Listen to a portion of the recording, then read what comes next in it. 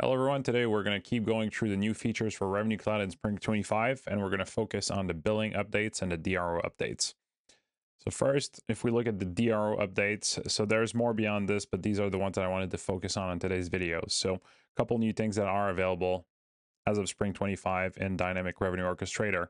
So you can now prioritize orders for fulfillment, meaning that because this operation happens async in Salesforce, when you submit your order for fulfillment, you can define the priority as you submit those for fulfillment. So your order will default to the default priority, but you could override that to I for specific orders if you wanted to, or in the screen flow that you use for fulfillment, so that they get treated first. So in environments where volume is fairly high and you want to make sure that some orders are prioritized during fulfillment, you're going to be able to leverage that feature. Stage assetization is a new step type that you can use within Fulfillment Workspace so that the asset creation, so the fulfillment asset creation happens earlier in the process. So previously in Dynamic Revenue Orchestrator, the fulfillment assets are only getting created when the full plan is completed up to the last step. But in some cases, if you want to kick off billing or any other steps, revenue recognition based on when the assets are created, you can now have a step with the step type stage assetization prior to the ending of your fulfillment plan, and it's going to allow you to create the assets right away. And finally, the other thing I want to talk about is future dated steps. So you can now create steps. So instead of all the steps happening one after the other, you're going to be able to say, okay, this step needs to happen in 5 days, 5 weeks, 5 months, based on either the order start date or the previous step's execution date. Unfortunately, that date cannot be dynamic yet, so it's always going to be an hard-coded delay based on whatever you've created on your fulfillment plan. So let's head into Salesforce and see what that looks like. So in Salesforce, the first thing we want to look at is the ability to prioritize your fulfillment for specific orders. As you can see, I've modified the submit order flow in here. I added a pick list for the priority where I can set this to default or I if I want to. And this gets passed into the Apex action that's in my flow where I submit. So now that order is going to take priority as it goes through fulfillment plan creation. So if we look at our flow and how it's set up, we have the submit order action. We have a couple additional options that we can set in there. One of them is the fulfillment priority, right? So right now I'm setting this on the screen, but as you can see in the help text there, the value can be either I, bulk, or default, depending on how you want to set that up. Second thing we wanted to look at is the ability to create assets before the end of your fulfillment plan. So as you can see in this fulfillment workspace, I've got 3 tasks, but now instead of waiting until the ending of the 3rd task to create my fulfillment assets, I've created a staged assetize type task as the 2nd step. So if I click on edit, you can see that the step type is set to stage assetize, meaning that our assets are going to get created when we reach that step until instead of waiting until the end of our orchestration flow. And finally, in Dynamic Revenue Orchestration, the other thing that we can now do is define a future dated step. So as you can see, as I'm editing that current step in my fulfillment workspace, I've got the option to look at the execution schedule. So by default, nothing is selected in there, and it's going to happen as it would as soon as the previous step ends. But if you modify that value, execute based on, you can look at the source line start date and say you want to delay it based on minutes, hour, days after the source line start date, right? So you could say this only happens 5 hours after the source line start date. The other option is to base it on the execution date of the previous step, right? So if you want to say, okay, this should only happen X hours, days, minutes after the previous step is executed, you could set it up this way. Again, unfortunately, this is limited to fixed values and it cannot be a dynamic value based on other fields from your order product. If you want to use future dated steps in Dynamic Revenue Orchestrator, make sure in your environment that you go to the Dynamic Revenue Orchestrator settings and you turn on future dated steps. And now let's look through the updates for billing. So again, there are more updates than this, but these are the ones that I wanted to review. For example, some that I don't have on my list currently would be usage-based products, and REM deals can now be sent for invoicing and billing as of Spring 25. I don't have this. We're not going to go through this during this demo.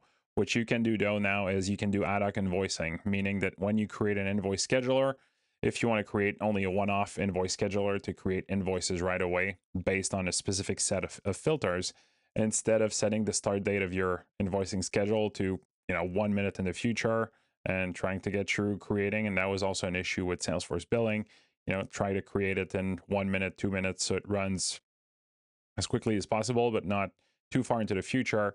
You can simply set your invoice scheduler to start now. So as soon as you save it, it's going to run.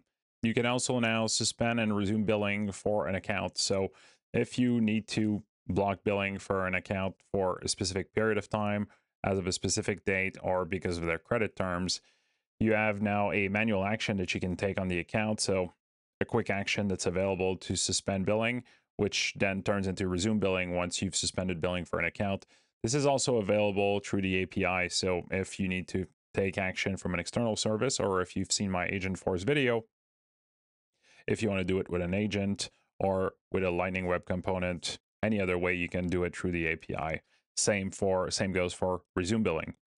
You can also now create preview invoices. What this means is once you've got an activated order in the system, if for some reason you want to see what the invoices are going to look like, so either the next or the next two invoices that are going to get generated for a specific order, if you want to get a preview because you want to share it with the customer without actually creating the invoices, and that's only available right now through the API. So there's nothing out of the box to actually call this, but it feels like a very helpful solution if you want to share some details. As soon as you activate an order with your customer, you want to show them what it's going to look like, and I'm going to show you what that can look like. And if you've seen again the Agentforce video, you've seen me call that API to get the details of invoices.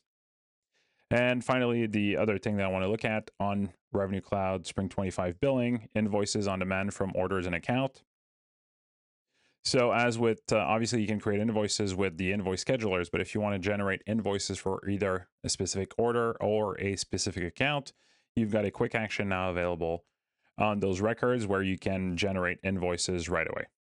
Let's add into Salesforce and see what that looks like. All right, so let's first look at our invoice scheduler. So if we look for schedulers in the menu, go to billing batch scheduler in a Revenue Cloud environment where you've got billing enabled. If I create a new invoice scheduler, and if you've tested this before, you'll see a different button now. So I've got the start run now button. So this is the ad-hoc invoicing that's now available. So if I do test invoices, it's start run now. I'll see that my start date, start time, everything is grayed out because this is simply now going to run as soon as I complete and save my invoice scheduler. So I can still set my target dates, invoice dates, but this is simply going to set right away. So nothing to schedule, and I can still use all the same filters that you would if you're creating a typical invoice scheduler. So now as soon as you hit schedule, this is going to get triggered and run through all the different batches that need to be run for invoicing. Now, if we look at an account, if we want to look at the suspend and resume billing, so this is an account where I've got a couple orders active that are ready for billing. And I've got an option, if we look at the drop-down menu, top right, to suspend billing. So if I hit on suspend billing, it's going to ask me what dates I want to suspend the account for. So what's the start date and end date for their suspension. So if I want to suspend from today until a month from now, right, I can do whatever selection I want and I can hit suspend. So now their account is not going to get caught in any invoice batch, or if I try to generate invoices, is going to fail for that account because they're suspended. So until either an API call happens or I go to their account and it resume billing, we won't be able to generate any invoices for that account. So I can either cancel the suspension or I can change the resume date for the billing. So if I want to set this back to earlier, I could, or I can simply cancel the suspension and hit resume, and now that account is available for billing again. Now, if we add on to an order, so let's go and look at the recently activated order. So let's grab the latest one. And as I was saying, we now have the option to do an invoice preview. So again, this is a custom component that I built for this demo. This is not available out of the box right now. So you can only generate the preview of invoices through the API for now. So this Lightning Web Component simply calls that endpoint. So you can decide what's the preview date that you want to preview this starting on, right? So I want to start from today, hit preview invoice. And in this case, I only have one product that's yearly, so I only get one invoice. So I've got two things showing up now in my Lightning Web Component. So I decided to show, just for informational purposes, the full API response that I get calling that endpoint for that specific order. So you can see that I get my invoice detail and all the details of the lines that are going to get invoiced next if I do generate an invoice for that order. And then I've got a formatted Lightning Web Component portion at the bottom there that shows this with a little bit more structure. And again, if you've seen the Agentforce demo, and I'm going to add a link to that if you haven't seen it, but I do call that endpoint through the Agentforce agent, and it returns all of that. And then you can use that data to share with your customer. You could even save it to a custom object if you wanted to save that data. But important to note that no invoices are generated when you do call that preview invoices feature. Now, if I do want to see what the actual invoice is going to be and generate it, again, we could go back to the invoice batch scheduler and run it for everyone. But if I only want to run this for that specific order, I can go in and hit from the drop-down menu again, generate invoices. And this is going to trigger invoice generation for this account specifically. What's my target date? So which dates do I want to target for invoicing? And then what invoice date do I want for those? So let's do February 1st. And do we create them as draft or posted? So let's create as draft. And once I hit generate, we're now generating invoices, and we'll get a notification once the process for invoice generation is complete.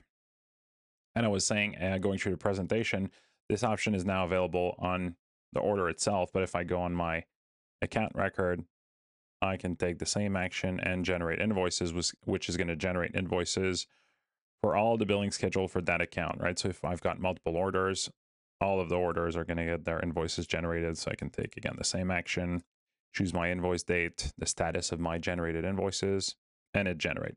So the process is launched at the account level as well. So let's see, invoice generated. So both processes already completed. So the invoice generated for order 101 and for the account itself. So if we go back to our order, we should be able to see that we've got invoices related to this.